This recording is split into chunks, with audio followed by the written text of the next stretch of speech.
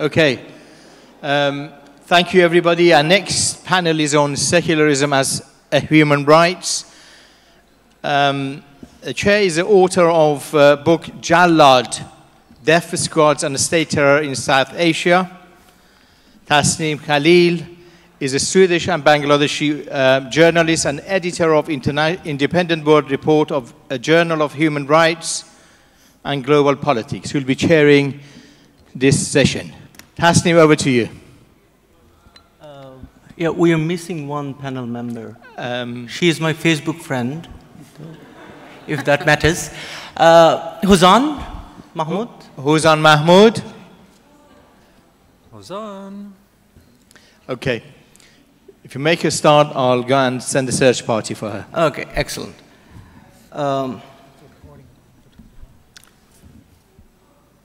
Yes.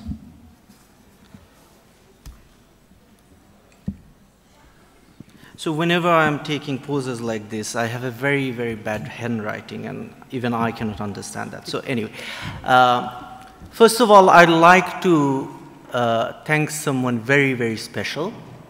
And people with Muslim backgrounds know that Hazrat Aisha, one of the wives of Prophet Muhammad, is often referred to as the mother of the believers. And we have today amongst us the mother of the Murtads. And it's an honor to come here at her invitation. Maryam Namazi, thank you so much for doing this.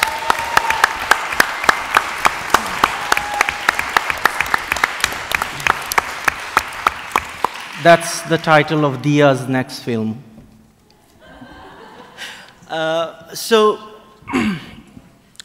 Before we go into the discussion, the panel discussion on this, I would like to just note that there can be so many definitions of secularism. You can have very, very postmodern definition of secularism, which is to say no definition of secularism. But I actually picked up something from a stall here, which just says it as it is. Secularism is a principle that involves two basic propositions. The first is the strict separation of the state from religious institutions. And the second is that people of different religions and beliefs are equal before the law. That's it. That's what we are referring to here today. Now, in the morning, Bonna Ahmed actually touched upon this. She mentioned the history of colonialism. And she also mentioned that while Europe was going through this process of secularization in colonized world, in the third world, we had religions-based politics introduced by the colonialists. So whenever we are having this discussion, we need to remember this, that religion-based politics, religion-based state in a post-Westphalian world is actually a gift of colonialism. And if we are to fight colonialism, then we must also fight religion-based states and religion-based politics. Now, I personally, and my authority on this is that I do have a degree on human rights, that's it. I personally don't think that we should be identifying secularism as a right per se, and we can have a debate about that. I see secularism more as a framework of delivery of human rights, like democracy. And very quickly, I'd just like to mention that, we can have a very, very secular system where human rights abuses go on very wantonly. Case in point is China, where you have a separation between the church or the state or no church. But then again, you have persecution of Uyghur Muslims, for example. And first, I'd like to start with the international system of human rights, and how the international system of human rights, what we refer to as the system that comes from the International Bill of Human Rights, the Universal Declaration of Human Rights, and the ICCPR and other conventions. How do you make sure that, how do you say, what is the role of secularism in protecting the rights mentioned? And my question is to Karima. How do you make sure that secularism is used as a mechanism, as a framework to deliver the rights? So thank you very much for the question, and I also would like to thank Mariam Namazi and the organizers for giving us this important space. So I think it's important to think about what exactly is guaranteed by international human rights norms in the area of what is called freedom of religion or belief nowadays, or FORB, because everything has to have an acronym. So if you look at Article 18 of the International Covenant on Civil and Political Rights, we find very clearly that it is guaranteed the right to be a religious believer, the right not to be a religious believer, and indeed the right to change belief. And it also guarantees the right to express belief, but this part of the right is subject to certain necessary limitations when those are necessary, including to protect the rights of others. The ICCPR, as we call it, the covenant, also guarantees that there is to be no coercion in religion, and I think it's critical to consider that as well. So, you know, what does this tell us overall about the view in international law of what should be the ideal relationship between religion and the state to guarantee human rights? There's a very big debate about that. I can say you can look, for example, at the book written by a scholar named Jeroen Temperman, arguing that there is an emerging right to what he calls religiously neutral government.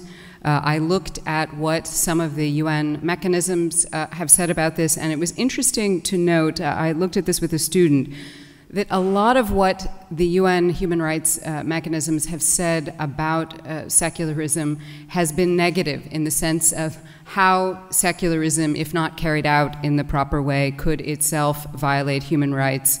But very little attention, unfortunately, paid to the positive aspects of secularism vis-a-vis human rights. And I've been stunned at some of the statements that have come out. For example, Ken Roth, a few years ago, some of you may remember this, the director of Human Rights Watch, an organization which has done some very important work, including defending people who are victims of abuses carried out in the name of religion.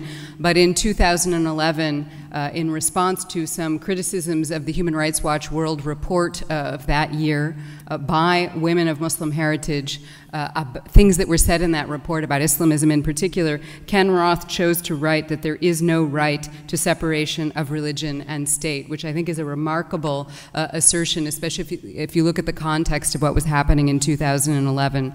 So I actually think, going along the lines of Jeroen Temperman and perhaps going beyond that, we really have to claim the importance of secularism, as Tasneem said, as a tool, as a framework for guaranteeing a range of human rights. These include the right to freedom of religion or belief, including the right not to believe and to change belief, but also other rights, including the freedom of expression, the right to be free from violence against women and discrimination against women. And the area that I work on as the UN Special Rapporteur in the field of cultural rights, because there is so much of an overlap between culture and cultural expression and freedom of religion. So in my report to the Human Rights Council in March, which is about fundamentalism, extremism, and cultural rights, I very specifically recommended to states that they need to provide for and protect the separation of religion and state and guarantee religious freedom, including the right to believe, not to believe, and to change one's belief. And in the follow-up report that I'm doing for the General Assembly in October, there is a whole paragraph about secularism in the text, explaining my understanding of the term, explaining very clearly, using a quote from Gita Sahgal, who is here, that this is not about the absence of religion, it's not an anti-religion stance, but it is about a state structure that defends freedom of expression and freedom of religion or belief, where there is no state religion, where law is not derived from God, and where religious actors cannot impose their will on public policy. And I know that this is going to get a great deal of pushback, so I look forward to finding ways to work with all of you to push this report through the UN system and get support for it, because I really think that the struggle for secularism is sort of a key human rights goal in the current moment. So, one of the questions we often get is, what can we do? Like, what can you do to support? I mean, this is a concrete way of supporting. I mean, create pressure through lobby groups on your national government so that they can sort of enable the excellent work Karima is doing in her capacity as a rapporteur. I'd like to move to the European Parliament. We have a MEP amongst us, and we talked about United Nations, and I am very interested to know about your work inside the Parliament and at the EU level. Thank you. Thank you very much. Thank you for inviting me. Mariam Namazi, along with the Dutch professor Paul Clitter, you remember Mariam, was our first guest in Euromind.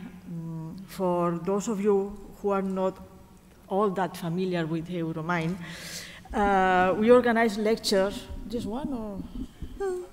Lectures and publications with a commitment to freedom of thought, religion, and speech, support for science-based policies, and the integration of all Europeans within a common political space. I am, as you said, a member of the Parliament. I am in ALDE, that is the liberal group. I'm a free thinker and a liberal. Individuals who hold secular belief and who place their faith in science and tolerance remain our natural allies. In their name, I have frequently addressed parliamentary questions regarding human rights issues to the European Commission and to the High Representative Federica Mogherini.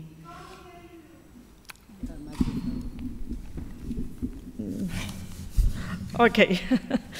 The most recent include the case of the German satirist Jan Böhmermann, the disappearance of liberal activists in Pakistan, the case of Ebrahim Sharif in Bahrain, extremist homophobic preachers in Europe, and the problem of blasphemy laws.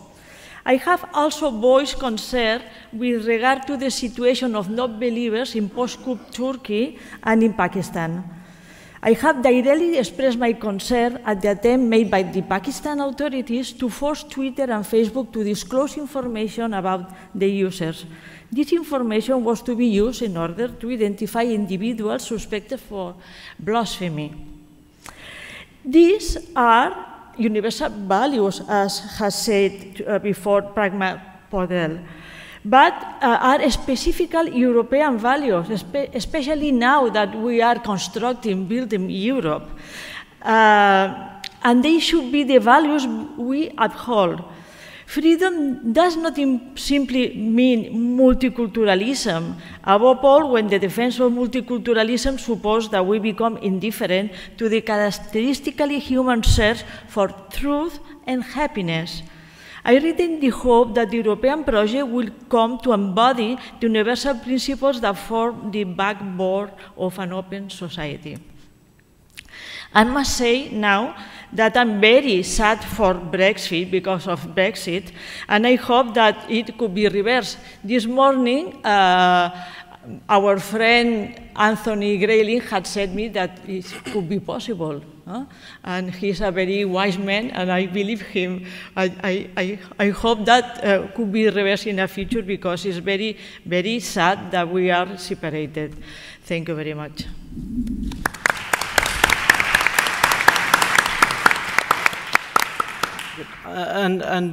If we have individuals in the audience who would like to later also comment on this, I'm personally very interested to know about what Brexit means for a secular Europe and secular UK. I'll now move to Michael. I understand you have been engaged in lobbying with United Nations, with Council of Europe, with OSSE, the organization. So how do you see this? How do you, what are your comments on lobbying for secularism at these institutions?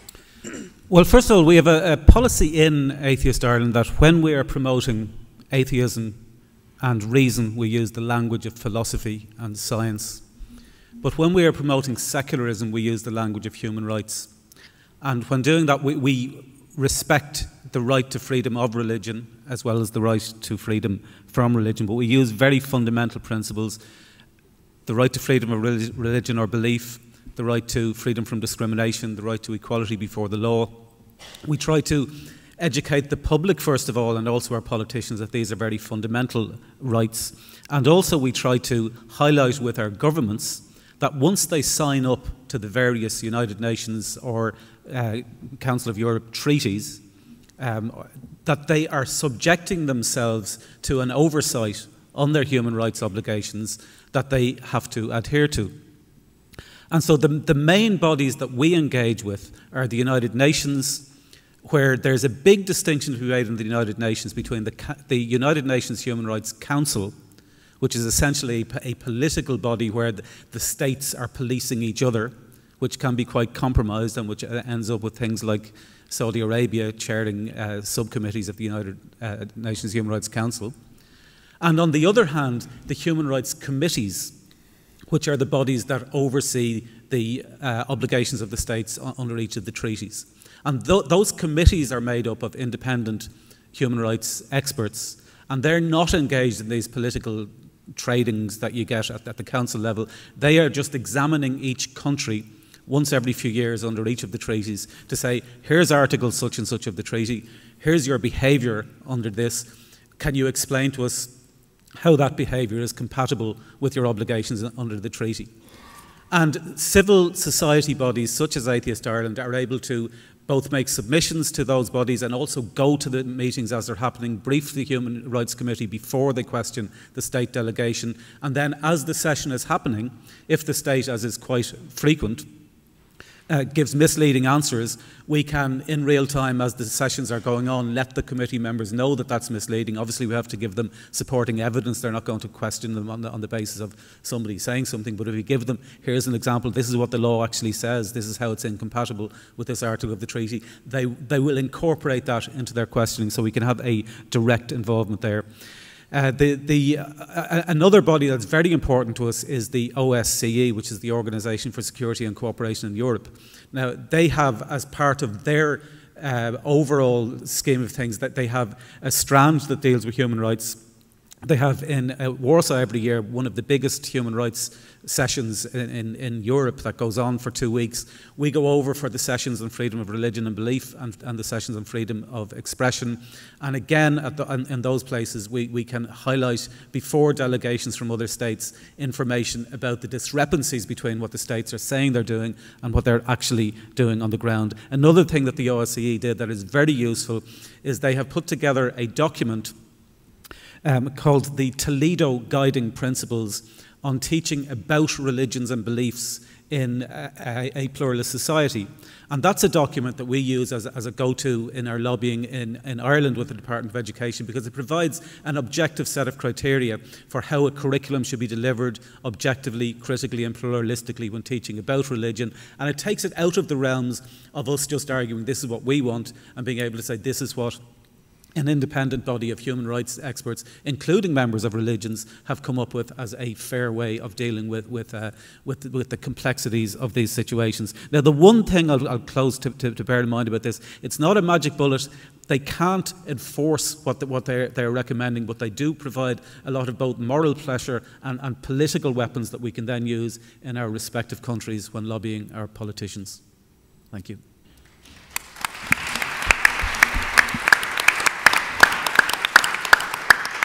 So these reporting mechanisms, which Michael talked about, can also be very crucial. Once, I mean, I know, for example, if you want to force the government of Bangladesh to comment on a specific case, I mean, the United Nations, different rapporteurs can be really useful in doing that.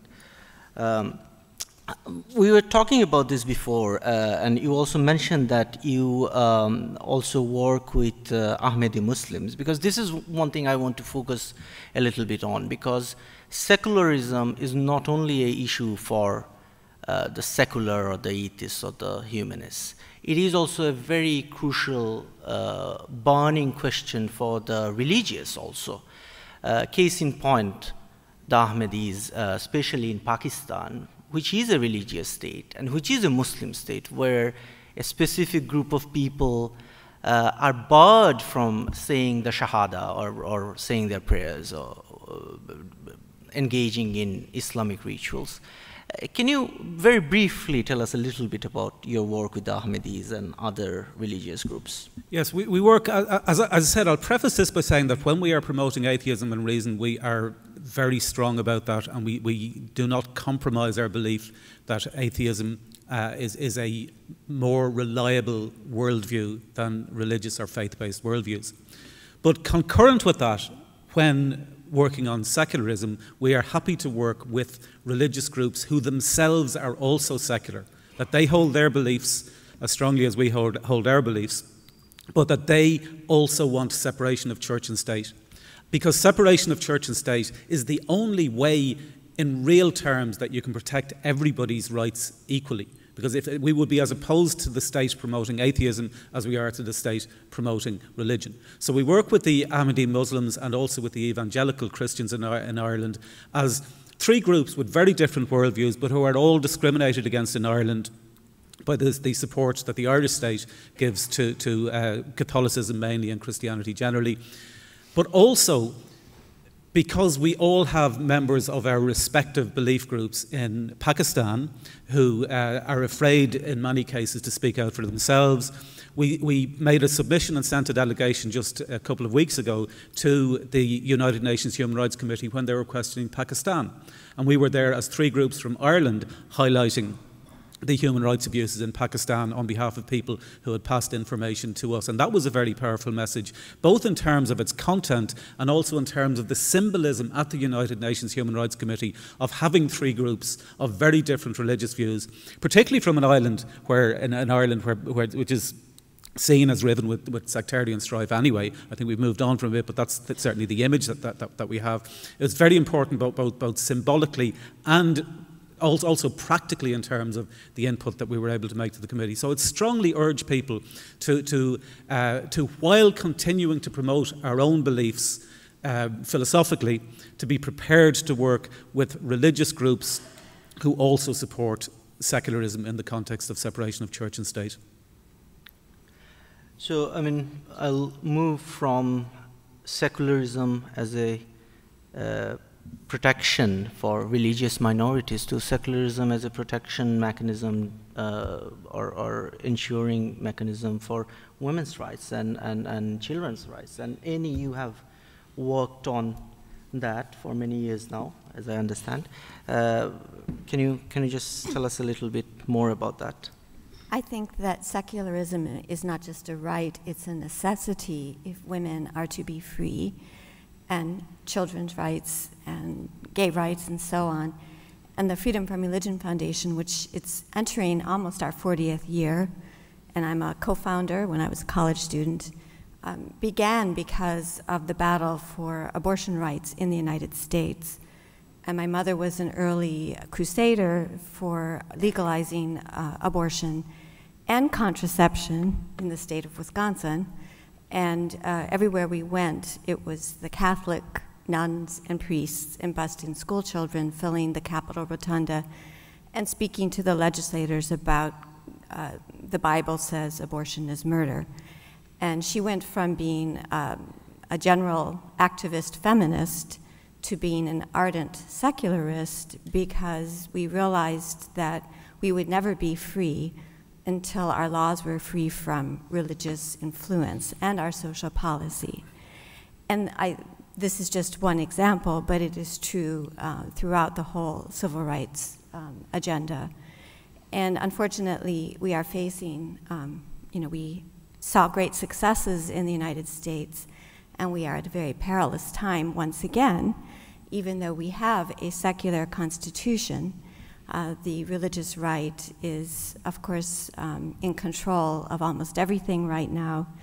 More than 30 states are completely Republican-dominated, both houses and gubernatorial. The Congress and, of course, the presidency, I liked Dawkins' air quotes, and we have the Supreme Court in jeopardy. And so it has never been clearer to us how important it is that we not only have a secular constitution, as the United States does. We were first among nations. It was the only original thing, really, in our U.S. Constitution.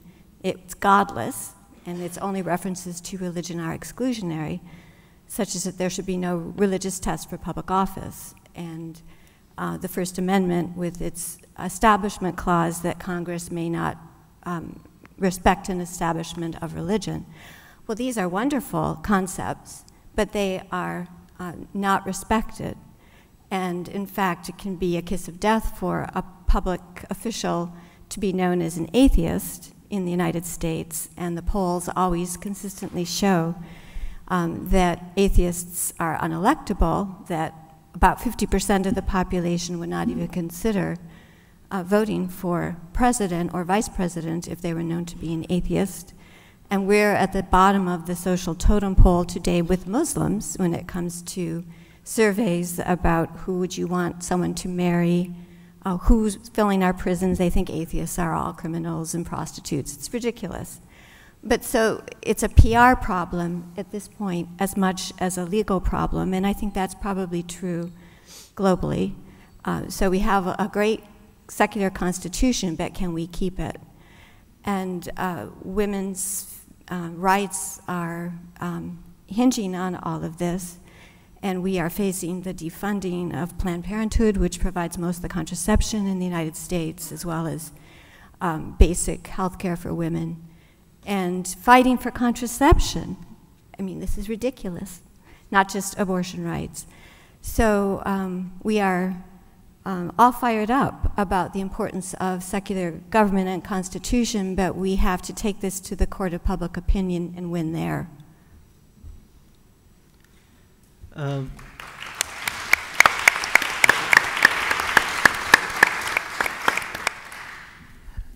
And I have been listening to you, and what sort of jumps up is this secularism serving the interest of different divergent groups, like the seculars, the atheists, the humanists, the religious minorities, women's rights groups, children's rights groups, democracy activists. And I know, Chris, I mean, you have been involved in building sort of coalitions between diverse groups, serving this ultimate goal of protecting the principle of secularism. I'd like to hear more about that from you. Okay, thank you, Tasneem. Yes, indeed. I have, in the last years, ever since I was the president of the Atheist Society at my university, been involved in various campaigns, bringing together various great activists that are also present here, obviously like Mariam, like Yasmin Rahman, like Houzan Mahmoud, like Pragna Patel, on campaigns such as freedom of expression within universities, Universities UK, the gender segregation case that we won, the Law Society case that we won again, and I'm helping generally with various campaigns concerning gender segregation now. So how do we bring together these secular movement, this inclusive secular movement?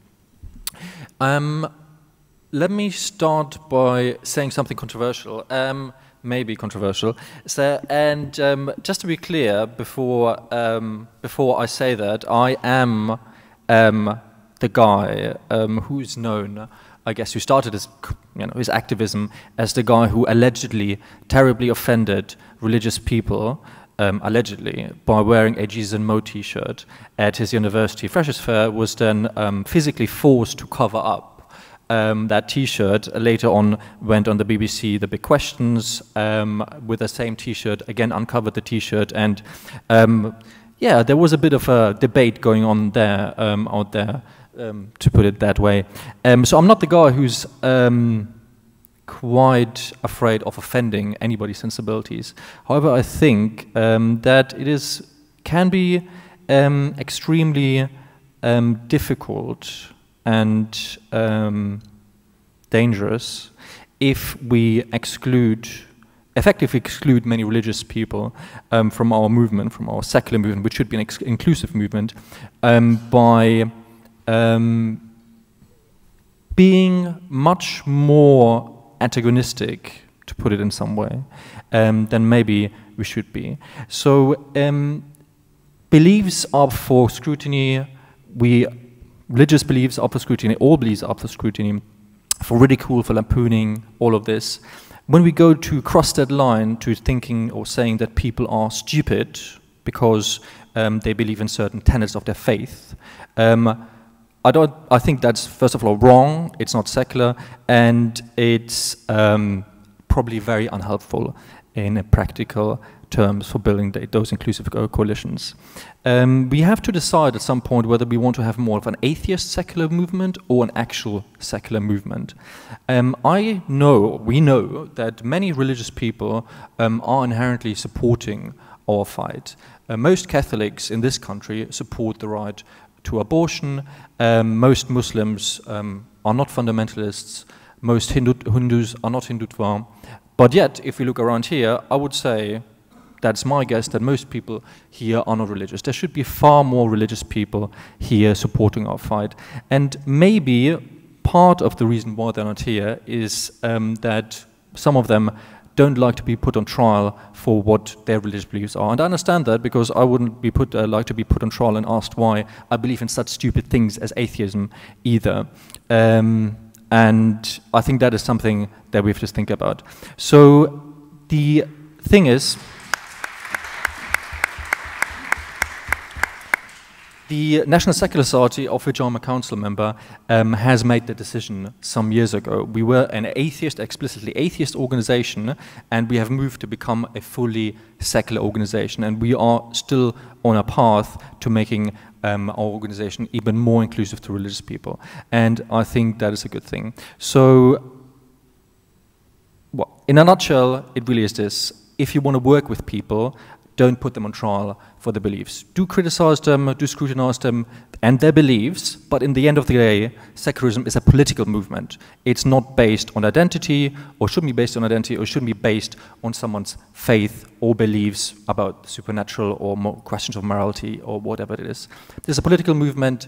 Let's work together in an inclusive way.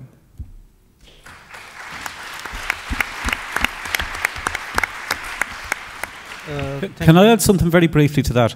I do agree with you, but I think the inclusiveness should be in the form of alliances. I don't think that it should be at the cost of ceasing to promote atheism and reason as a better worldview. I don't think.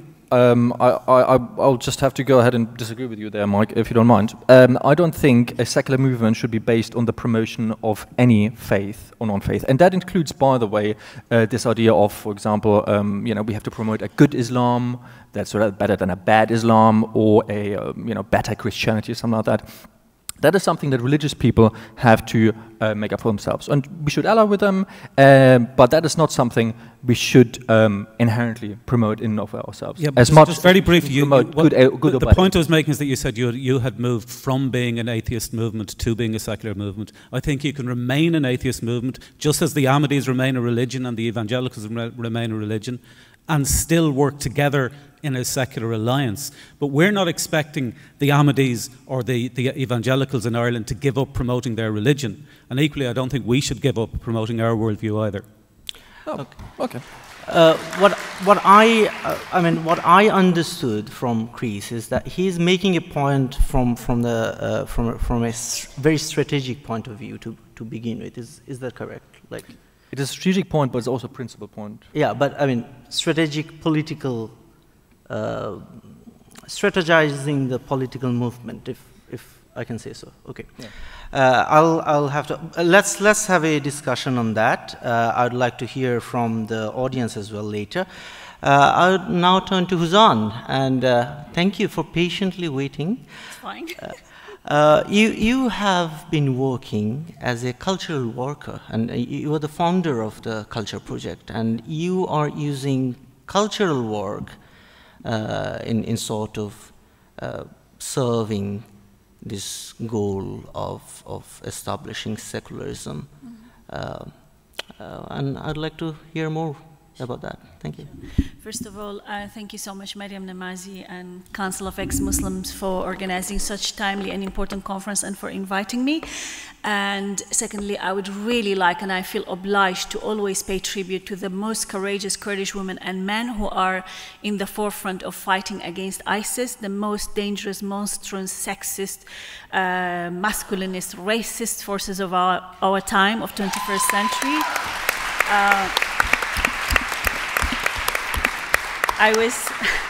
I was actually showing earlier on to my friend Benjamin Kurdish women who are in the neighborhoods taking up arms to actually fight against ISIS. And this is how we are defending secularism. This is how we defend human rights, women's rights, and the right for a society to exist. Secondly, I would like to say that I'm an atheist, and I don't care if that offends anybody here or outside of this place, because we are being offended time and time and all over the world, everywhere throughout history. Women have been offended, their rights have been violated, and nobody asked them, are you offended? It's us who have been fighting for our own rights by on our own, and so many times alone as well. So, and I feel like, thank you. I feel like there is so much apologetic language going on everywhere that I've been, all over the places, even at universities, that is supposed to be the place for scientific research, education, intellectualism, and so on and so forth. I found so much bigotry and backwardness that was shocking, especially in somewhere like UK universities, generally speaking, whereby they just shut you up and they silence you and they call you Islamophobe, full stop, without listening to your story and where you come from and what you have been going through, by the way. For people like us to be there publicly to denounce their religion, it costs our lives, okay? But we do it because it's not a Western or Eastern thing, as other speakers before me emphasized the importance of this movement, the importance of actually being who you want to be. So that's why, for me, defending women's rights, secularism, and so on and so forth, and feminism in general, is not a single issue. It's all related. It's very important when we speak about cultural productions, be it poetry, literature, literature, art, music, and songs, and you name it, it's important for it to exist. It only exists in secular spaces.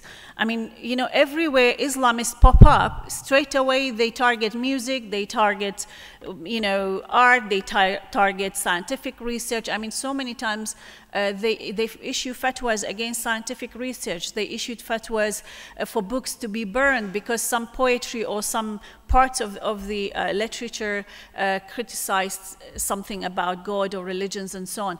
That's why for us, it's very important to raise awareness about feminism and gender issues as well as secularism. We can only function within a secular discourse, and art and music and everything, and women's rights can progress within a secular society, not otherwise. I mean, I just want to comment on some things that was earlier on discussed on the panels before. Why, when it comes to the rights and freedoms of Middle Eastern women, we have to go back to religion and negotiate our rights within Islam? That's bullshit, I'm sorry.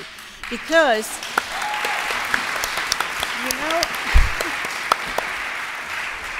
just the example of that girl in short skirt in Saudi Arabia, it shocked and it brought down the entire Saudi Arabian kingdom, let alone going and talking about women's rights within Islamic laws of Saudi Arabia. This is impossible.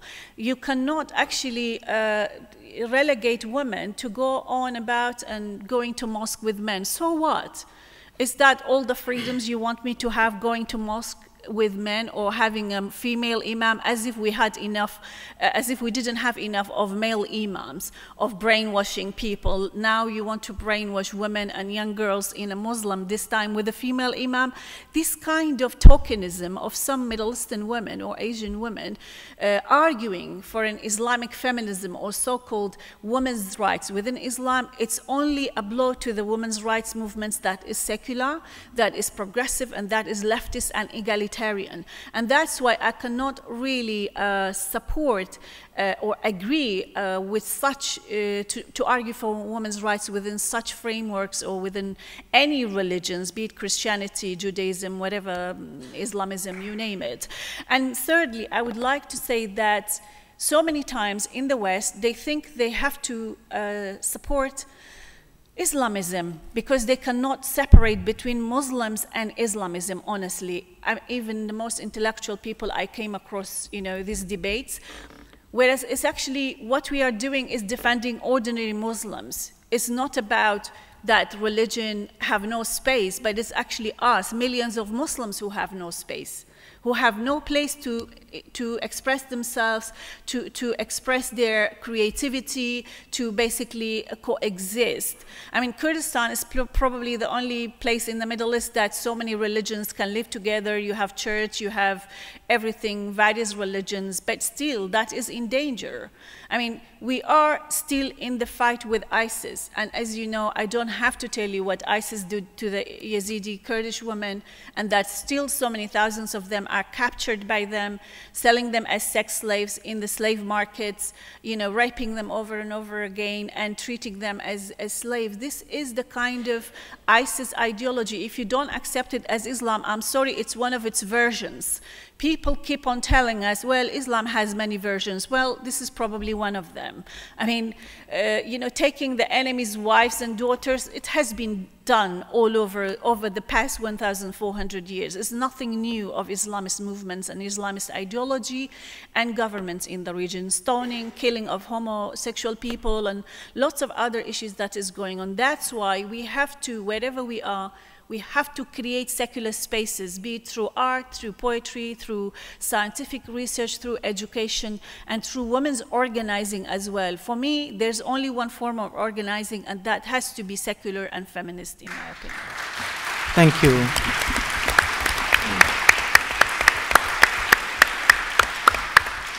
Thank you, and I'd like to especially thank you for mentioning the Kurds.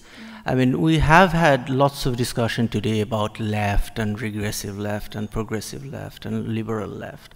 And unfortunately, I had the feeling that by left, we mean Western left. I mean, yes, that is an error we should try to avoid, because the most leftist secular democratic participatory movement right now is the struggle, the fight is being fought by the Kurds in ISIS territory. And that is something we need to recognize whenever we talk about left and right and all that. Before I open for questions, I would like to just ask my panelists if you have, if you just want to very quickly comment on the discussion so far. So I'll start with Chris, if you have any comments. Yeah. My only comment would be that I want to make sure that what I said earlier is being understood in the right way. Being an atheist is a form of resistance in the face of religious privilege and states that are often theocratic or non-secular. Being an atheist is something important that we obviously should support as a secular movement. I still do disagree with Mike that we need to promote atheism for that reason.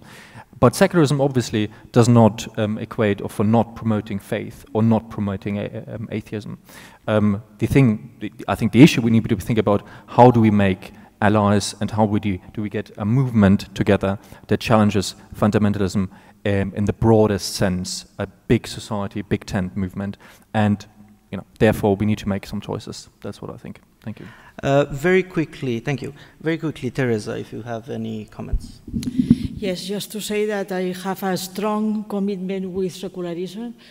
I think that secularism is one of the most important pillars for the construction of Europe, the United Europe.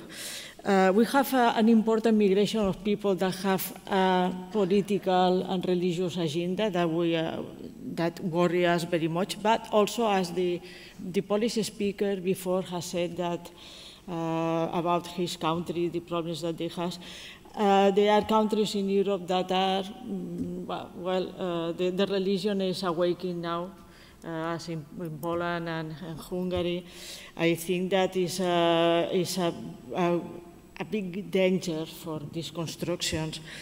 Well, just to say that one of my main concerns in the Parliament is the defense of this idea of the secularist Europe. Thank you. Annie, your quick comments. I was going to say I thought that Charles Bradlaugh might be a little surprised at the change with the National Secular Group, but I think it's fine. I think there are different ways to get at the same problem, and it's fine to have basically a state church lobbying group. But at the Freedom from Religion Foundation, we don't separate the two things, because when we say there shouldn't be religion in government, then the largely religious population says, why not? The Bible is a good book. It should be invoked in our government. I mean, you're running into this circular argument with them. And I think that when we see what has happened to outed atheist bloggers and authors in Bangladesh, we saw the movie, we know what happened to Bona and her husband, because they were atheists, that it's ever more critical that those of us who are safe to come out as non-believers, as freethinkers and atheists, must do so. Human progress and survival depends on free thought, the use of reason in forming our opinions. Thank you. Karima. I think we need to be incredibly conceptually clear that when we're talking about secularism, we're talking about secularism, and when we're talking about atheism, we're talking about atheism, and those two things may overlap in some places, but they are not contiguous. We have been making this point again and again when people in certain regions are accused of being atheist, when they advocate secularism, so there's a common misconception about this. I think the struggles of atheists are very important, but they are are separate, and we really have to maintain the clarity. I like what you said about the different strategies you used when you're lobbying for one thing versus another.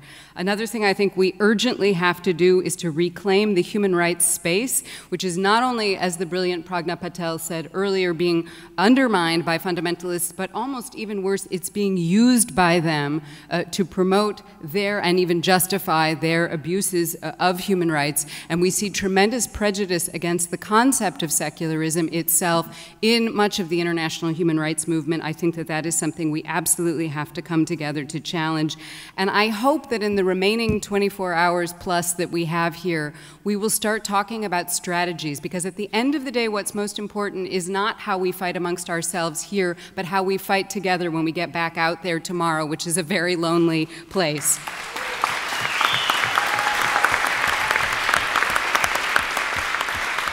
Thank you. And I just want to give one, very quick thing that my suggestion of one small thing people can do. I want to talk about following up from my report to the Human Rights Council and lobbying in support of the next one. And if anyone is interested in meeting me and my colleague Joanne Bouchard from the Office of the High Commissioner for Human Rights tomorrow during the break from 11:55 to 12:30 out there to talk about it, please see us there. Thank you.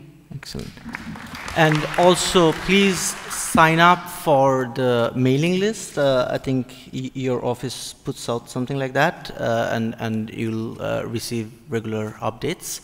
Michael, very quickly. Yeah, when I talk about promoting atheism and reason and why it's important, what I mean is that belief in gods is based on faith, and faith-based worldviews are less reliable for both understanding reality and understanding morality than our non-faith-based worldviews. And even if we got a secular world where in the context of separation of church and state, where the state was not giving any privilege to either religion or atheism, it would still be important from our perspective to persuade people, not by force, but to persuade people that reason and atheism are a better and more reliable worldview. So I think it is important to do both, to maintain the integrity of our worldview while also being prepared to work with integrity in alliances with religious people who also agree with separation of church and state. Thank you.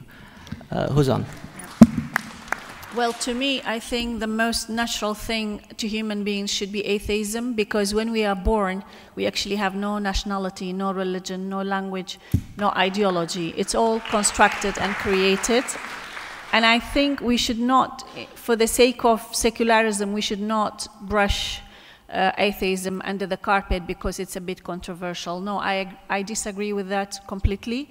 And I think we really have to keep that momentum going, and that the right to atheism is a fundamental human right, and it is important for so many people who do not organize their lives around what somebody said 2,000 years ago, or 100,000 years ago, whatever. So this is a very basic and fundamental human right, in my opinion.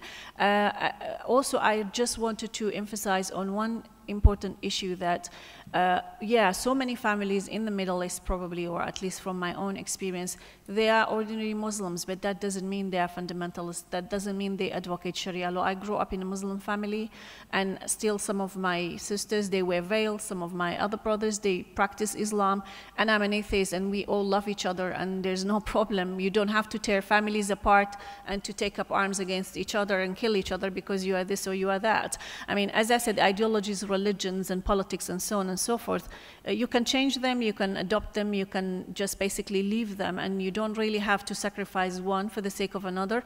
And what has been the dominant discourse is that as if Islam is in danger of being wiped out from the planet. That's not true. It's actually, Islam is making, or Islamists are making demands everywhere in the world, and it's going ahead for them.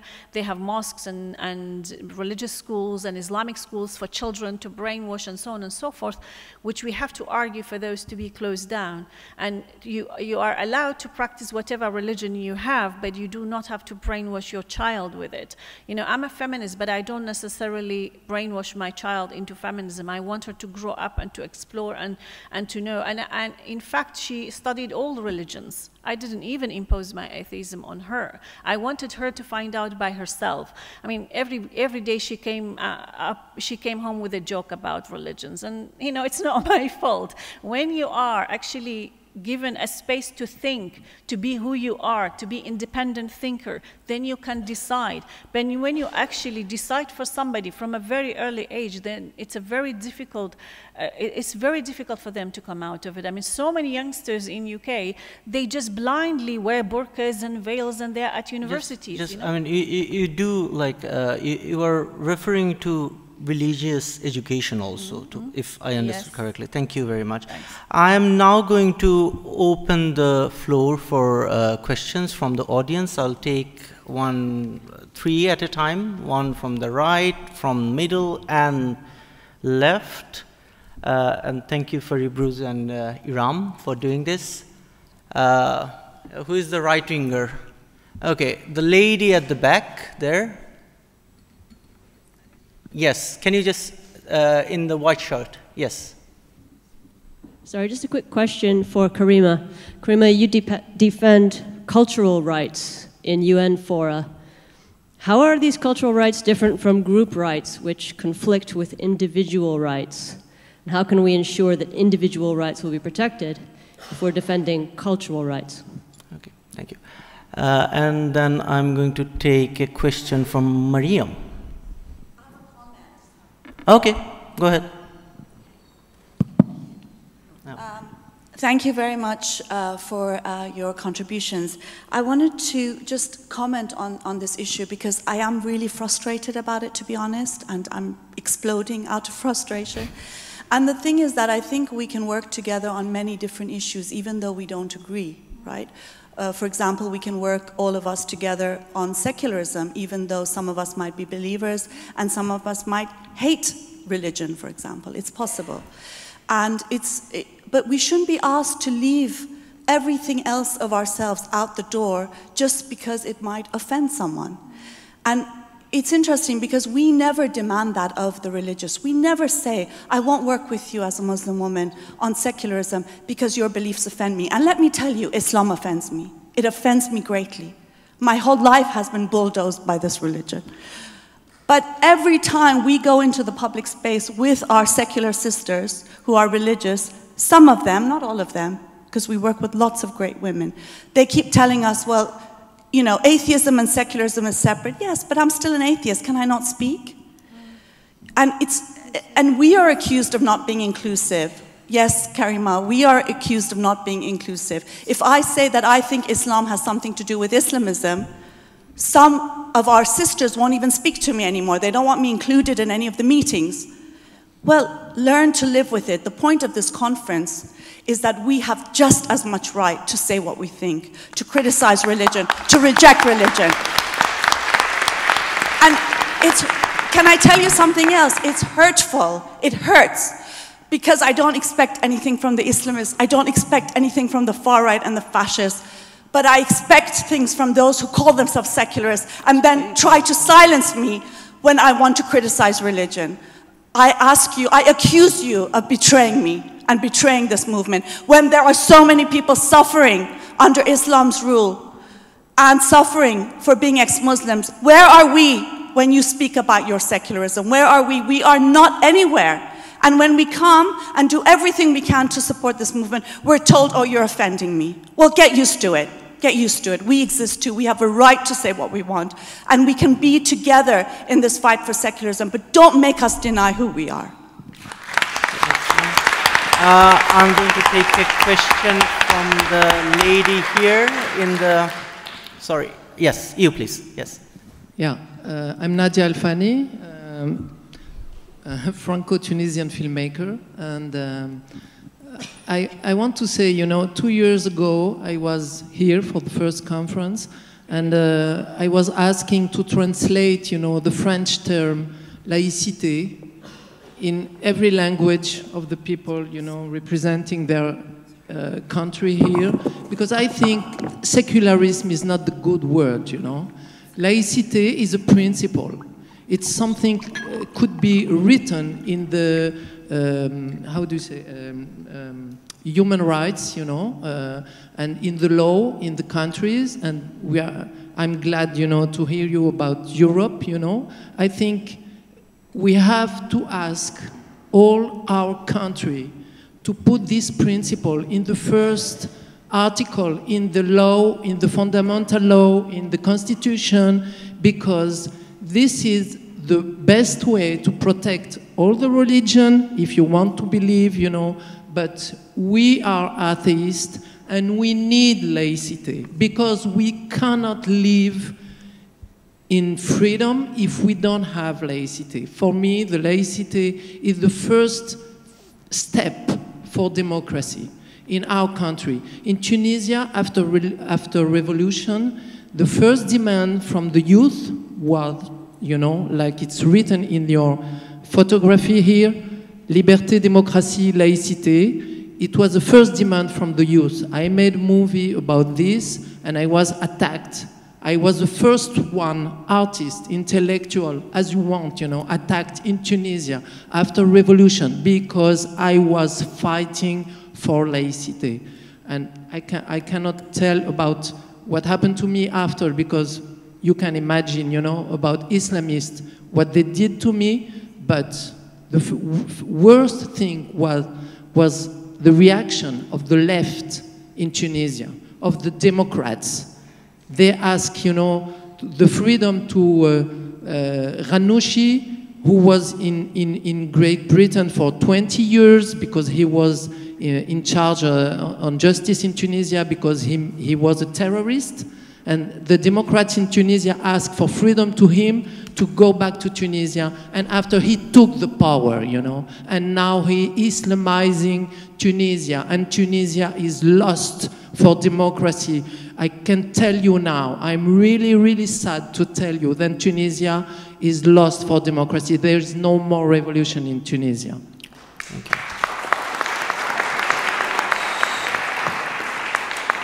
Karima, there was a question directly to you, so I'd like you to start by responding to that. I think it was about collective rights and individual rights. So I think the question is actually more generally about the concept of cultural rights, which are perhaps one of the lesser known parts of the human rights regime. They are covered both by the Universal Declaration of Human Rights and the International Covenant on Economic, Social and Cultural Rights, which in Article 15 guarantees the right to take part in cultural life without discrimination.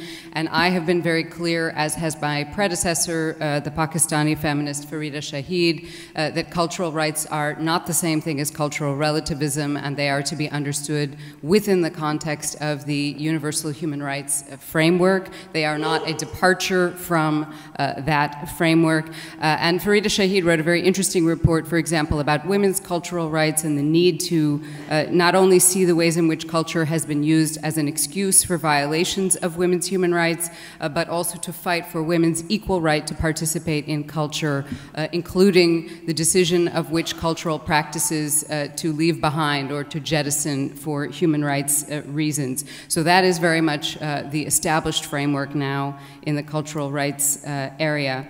I'm not really sure whether to respond to Mariam's comment or not because I'm not exactly sure if it was directed at me, but you know, I think we have to decide whether we're willing to have a discussion in which everyone can feel comfortable. And I can tell you, maybe lots of people don't feel comfortable in this discussion. And it's not about, I think everyone is free to be whoever he or she is, absolutely. It's about presuming that we all in the room have the same worldview and making sure that when we say we and our, that is an inclusive we and our. And I am happy for that inclusivity to be based on the diversity of who everyone is.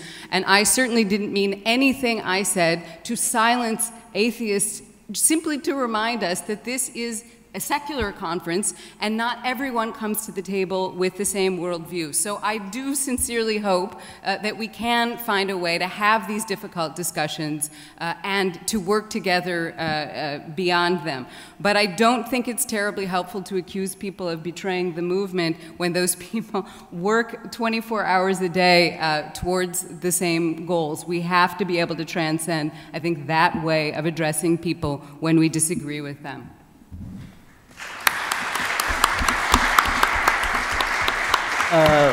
Chris, would you like to, yes, yes, you would like to comment?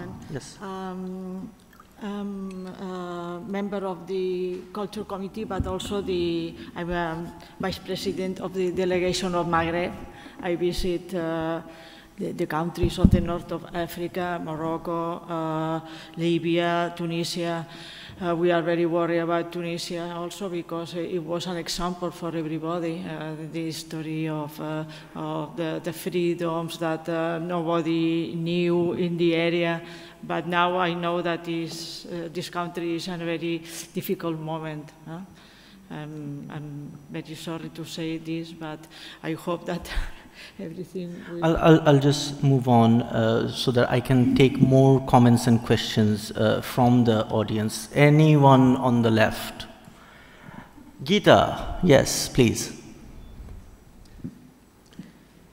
Well, sometimes it's, I'm Geeta Sehgal, Center for Secular Space. Karima very kindly quoted from my definition of secularism. It's an honor to be in a UN report, particularly one written by Bennoune, and particularly when I've really gone outside the framework of the official human rights movement by the stand I took against Amnesty International and their relationship to a jihadi. So it's really wonderful to be recognized there. But I thought I would talk a little bit, just very briefly, about my journey on these questions. Because I grew up in a free-thinking family. You know, I didn't have 1 second of discrimination on the grounds of my religious belief. And that family were a family that fought colonialism and that really built, and that are the forgotten history of the human rights framework. They fought against colonial domination in the UN Charter. They fought for the right of colonial subjects who are not recognized as rights. They fought for women's rights. They fought for the inclusive language, all human beings are equal. A very feminist who isn't in Wikipedia on this issue. Yeah, I just looked up a UDHR page. It's one of the reasons why you shouldn't really always trust Wikipedia.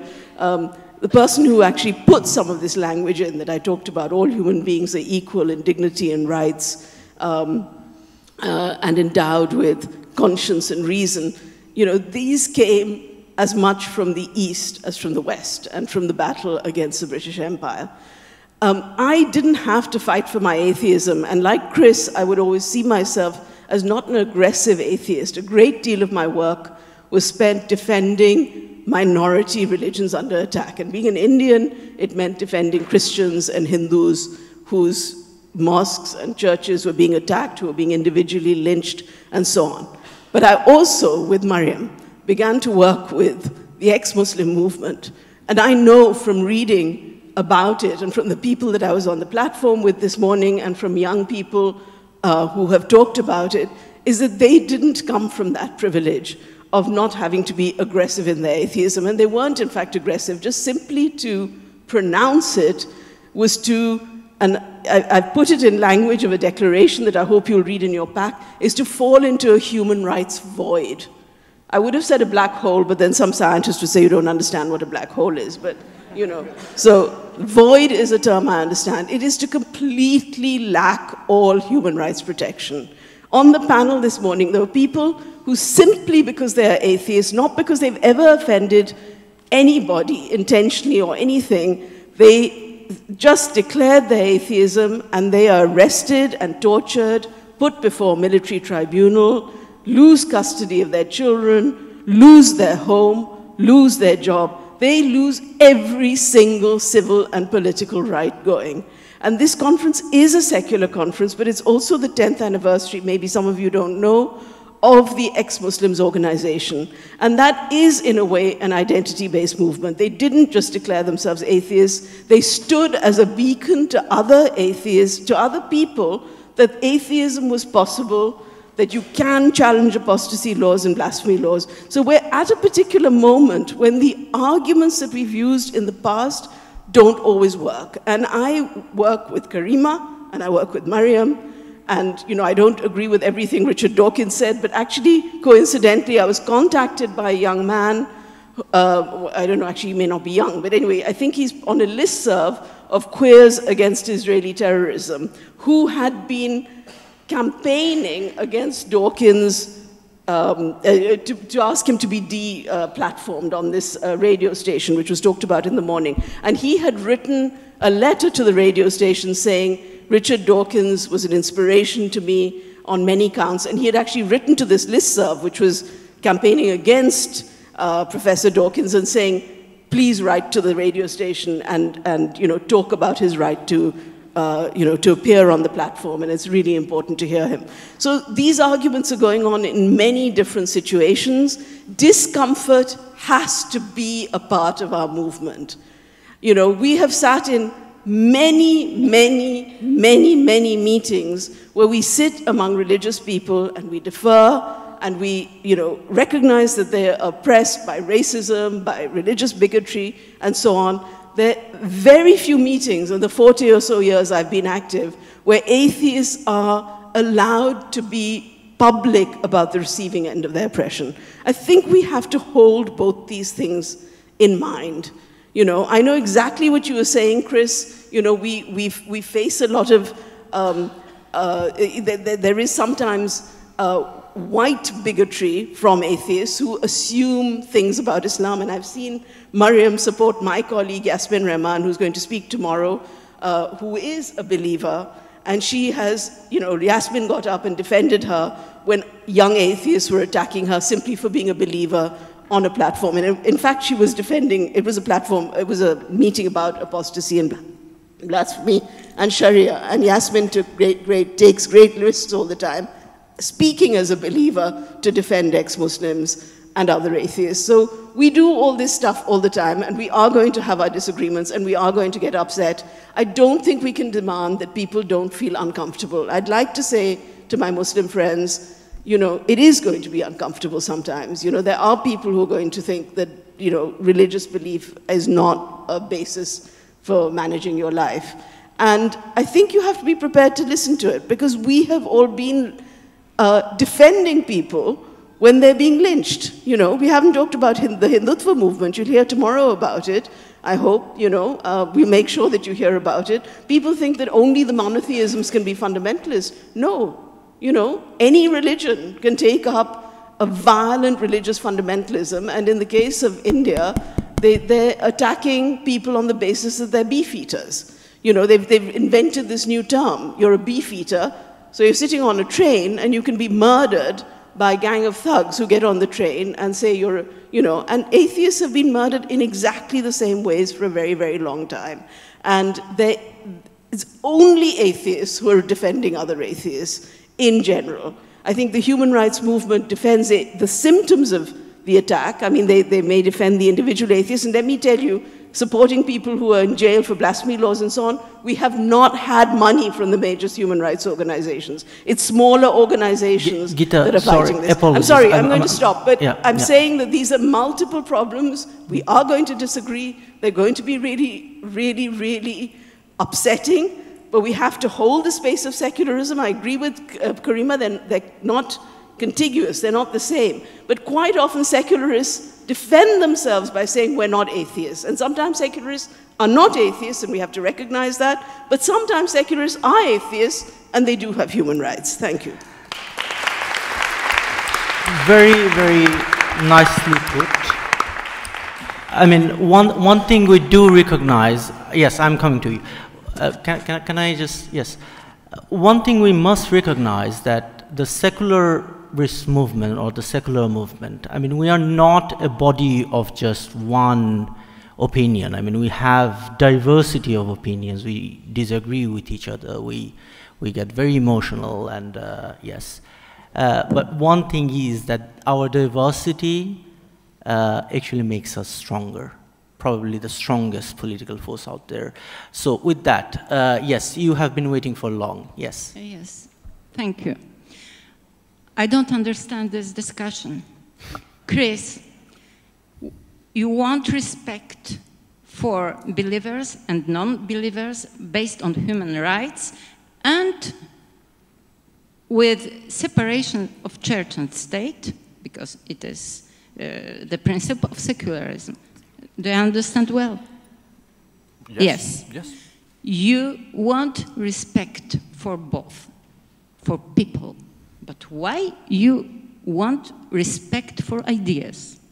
Why you don't accept that we can criticize and even mock and even more bad, maybe, say about ideas which are, in our eyes, not very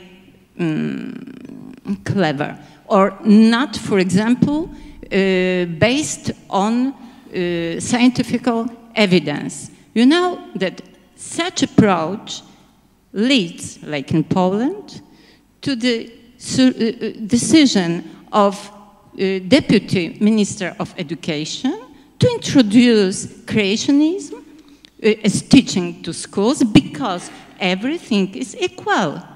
Creationism, he says, evolutionary theory, all that are hypotheses and should be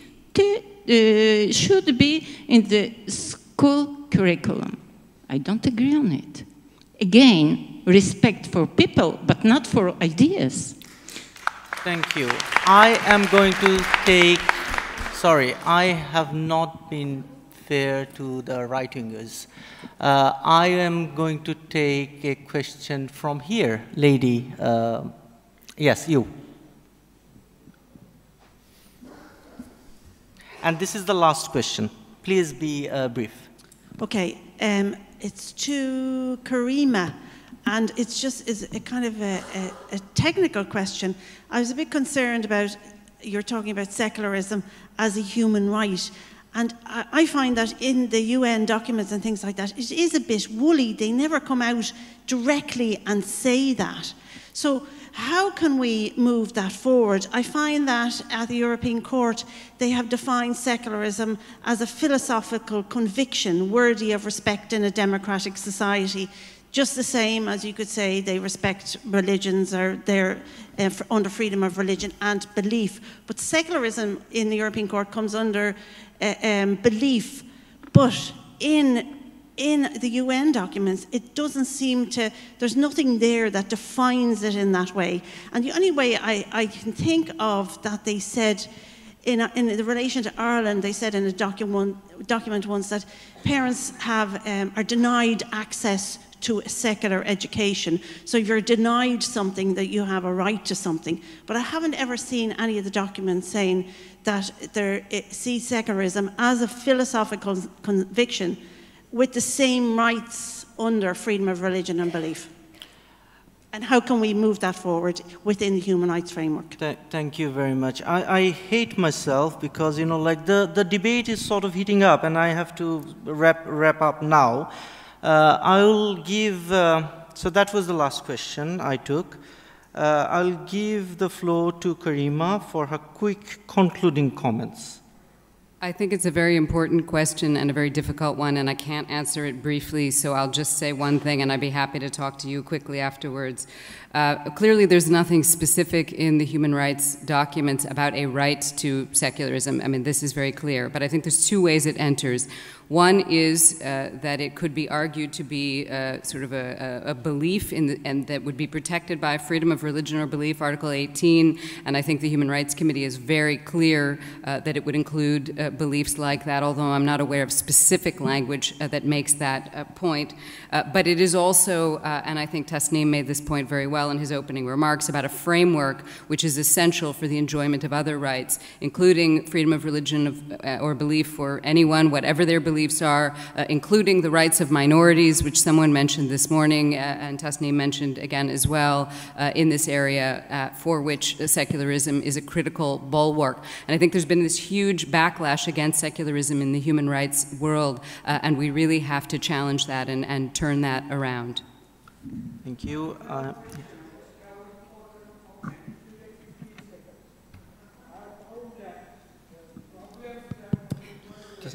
We can't hear you. So, no, sir, I'm really sorry. I'm really sorry. I cannot take your question right now. Thank you. You can actually ask the panelists after the event, okay? Thank you. Houzan, your concluding comments. Well, to me, secularization is a process. It cannot be minimized into a declaration by a particular institution or a government per se. I mean, we've seen many secular states that roll back later on various rights and freedoms and so on. So I think for me, the momentum is within the society, is within the grassroots activism and writing and intellectualism, as well as creativities that to turn secularism into a process whereby it will be difficult to roll it back, really. I mean, whatever other declarations and so on. I mean, with my due respect to Karima, and I love the work you are doing, but for example, just to give you an example about the Iraq war by the Allies, there were tons of UN resolutions and nobody really gave a damn about any of them, including the people who were at the top seats of the UN. So let's not be really, you know, kind of taken by that. For me, secularization is a process. Whatever everyone or each of us are doing, it has to go back to the grassroots. It has to go back to actually transforming the society into a secularized society whereby people are free, women are free, creativity is free, and freedom for all religions and from all religions as well. Thank you. Chris, your concluding comments. I was afraid this was going to happen, and this is what I specifically said. Lampooning, criticizing, satirizing religious beliefs is completely fine in a secularist framework, and it is something that I have done, as I explained. Attacking religious believers and the dignity and the intelligence of religious believers is also fine if people want to do that, but that is not something that, you know, is inherently secularist in and of itself. People can do that, but that's fine. But apart from that, I really hope that, I know there are very many very brave atheists here and whose work I've been supporting for the last years. I really hope that nobody thinks that I've been trying to silence them, betray them with notions of offense or anything like that. For me, this is very clear. Secularism, yes, by all means, freedom of expression, yes, by all means, in all circumstances. Promotion of personal beliefs about deity and supernatural beings, I think that's a different question. Thank you. Teresa.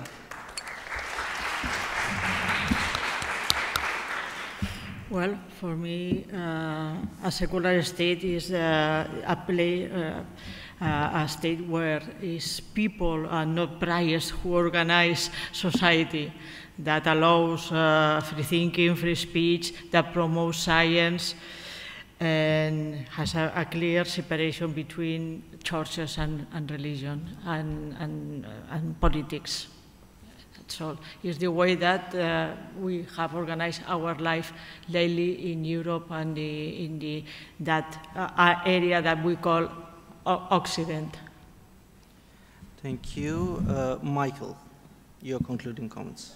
Yeah, I suppose in Ireland we have, not just in theory, but in practice, we have an alliance with Ahmadi Muslims and evangelical Christians on the issue of secularism. So this isn't just theory, this is working in practice. Now, possibly it comes down to personal chemistry and just the integrity and trust in the individuals, because the evangelicals and the Ahmadis in Ireland both have leaderships that do actually defend atheist rights in the same way as we will defend their rights.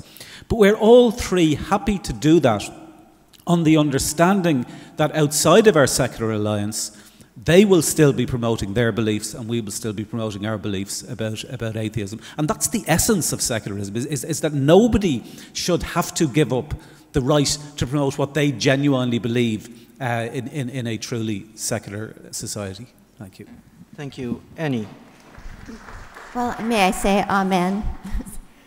I think that it's very important to have different ways of promoting secularism, and there can be purely state church lobbies made up of believers and non-believers, or just believers or just non-believers. But I do think that ultimately it is really essential that we freethinkers, non-believers, atheists, whatever, do get a place at the table and do promote our viewpoints. If we were waiting for religionists to come up with the idea of separation of church and state, it wouldn't happen. It's a product of the Enlightenment, and something to be very proud of.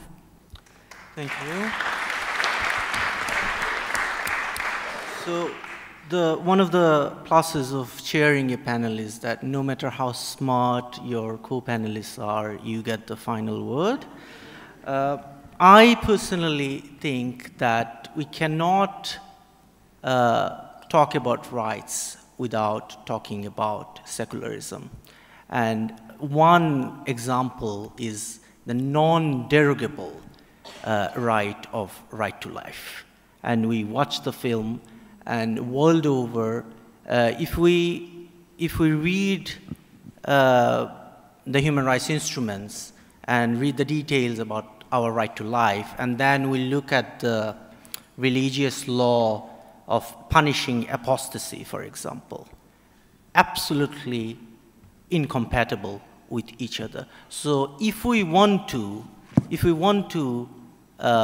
establish, create, develop a society based on human rights, we must actually build a secular society. With that, thank you very much for listening to us, and I'd like to thank our co-panelists. Thank you. And thank you, Tasneem, for that smart chairing of the panel.